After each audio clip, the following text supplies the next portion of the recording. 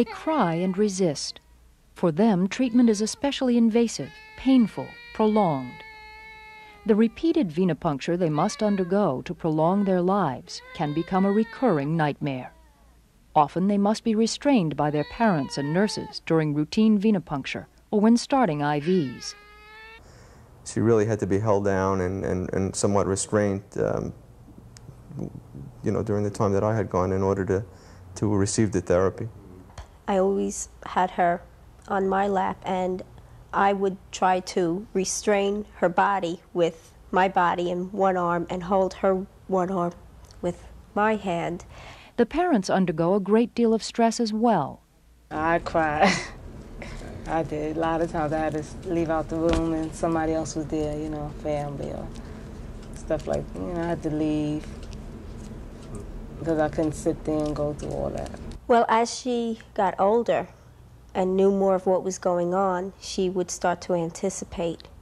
And she also became more stubborn about going. Very frequently, parents talk about their children beginning to shut down even the day before, certainly the night before a treatment day.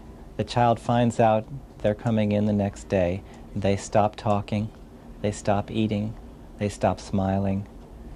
They ask repetitive questions about what's going to happen to them and become very anxious.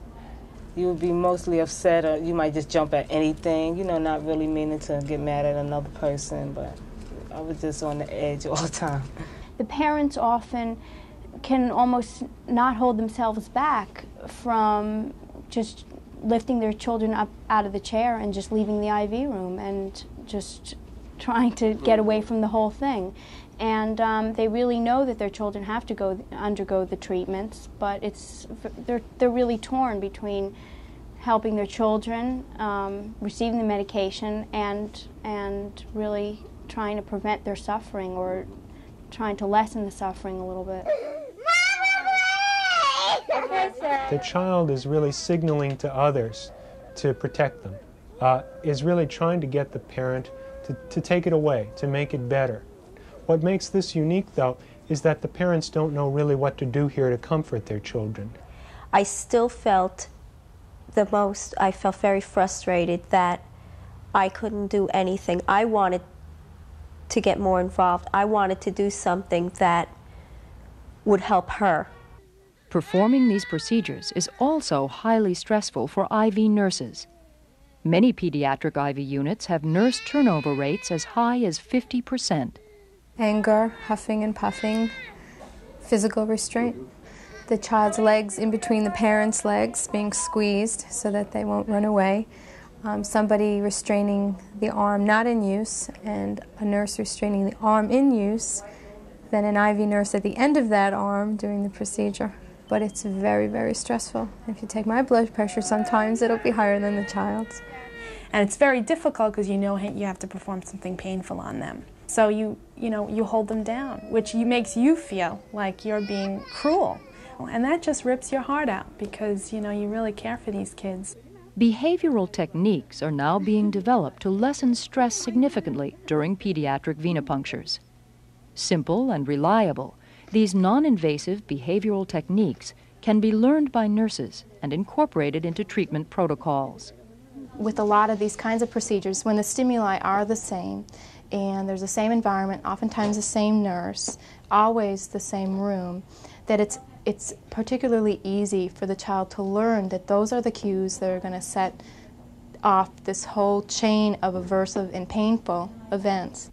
Much of the stress that occurs during treatment is the result of a dynamic between child, parent, and nurse. Well, the children are very quick to challenge the nurse's expertise and ability, and the parents often chime in support of their child against the nurse.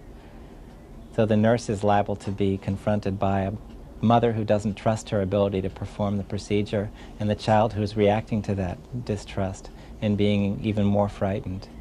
One technique derived from behavioral psychology is very effective: distraction.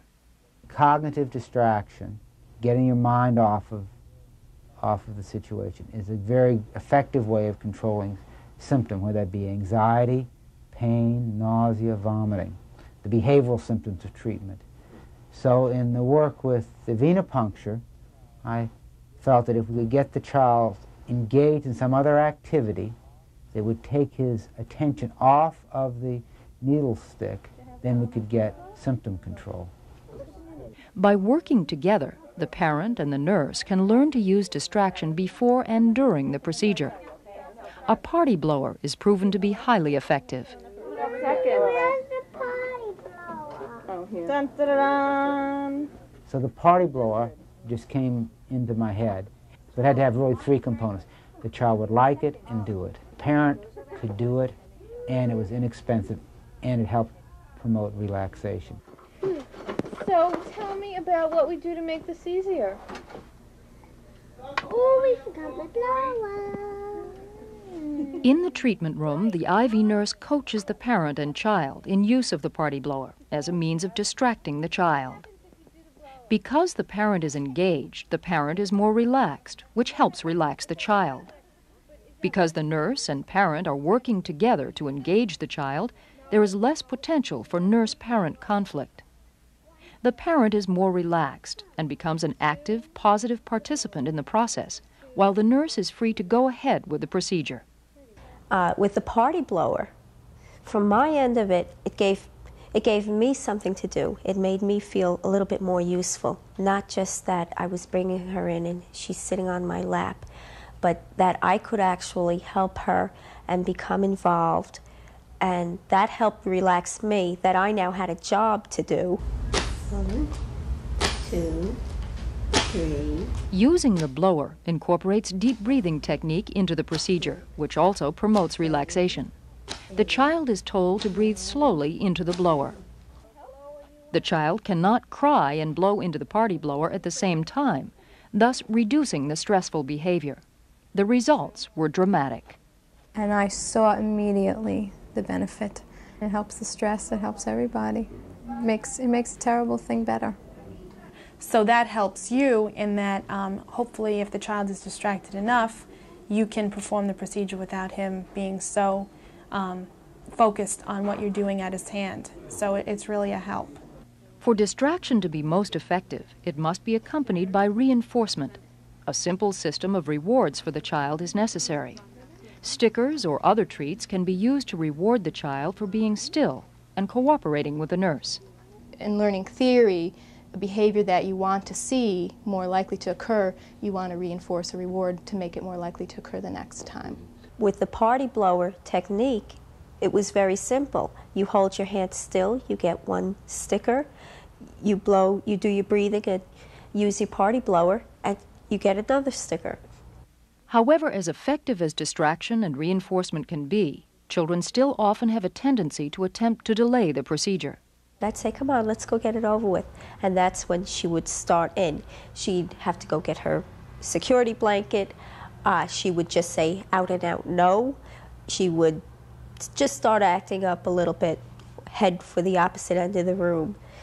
And I would most times have to go physically pick her up and carry her in. What happens there is the child stalls. The child's anxiety gets higher and higher and higher. As the anxiety gets higher, they become more resistant, they're hyperventilating, it takes more control from the nurse and the family to hold the child still to get the procedure done. What also happens in this is an escalation of the anxiety of the staff, the nurse, the physician, the parent. This all just gets the situation out of control.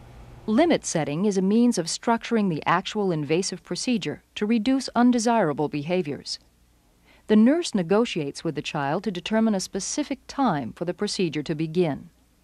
At that time, the procedure begins immediately, even if the child has to be held down.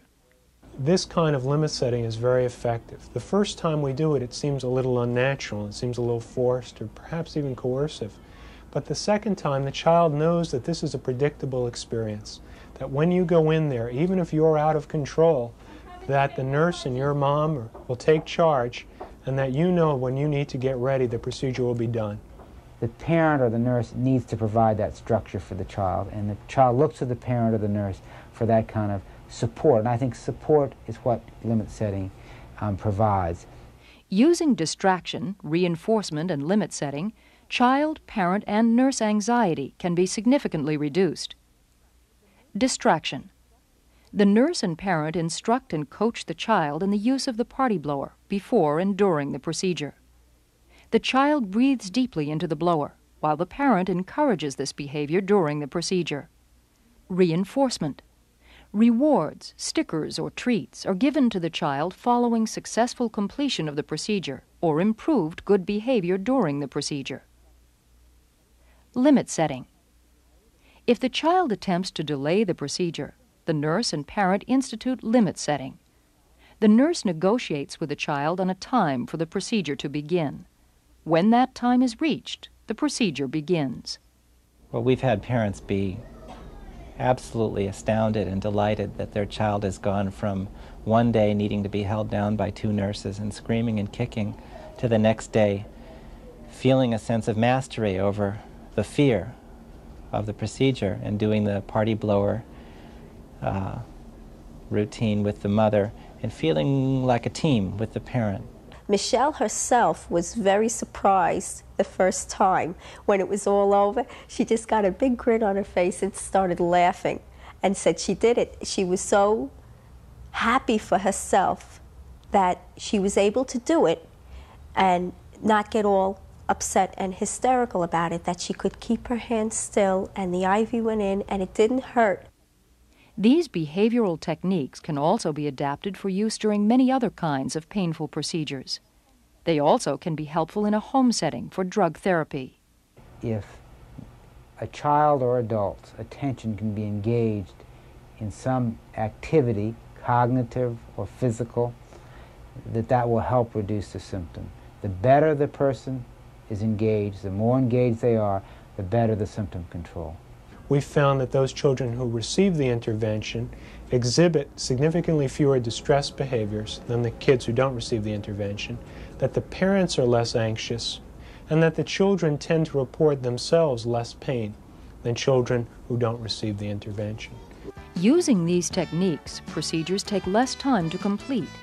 All participants are less anxious. Children and parents become willing participants in the process. Nurses can learn these techniques quickly and coach parents to be able to use them. The result is less stress for all concerned.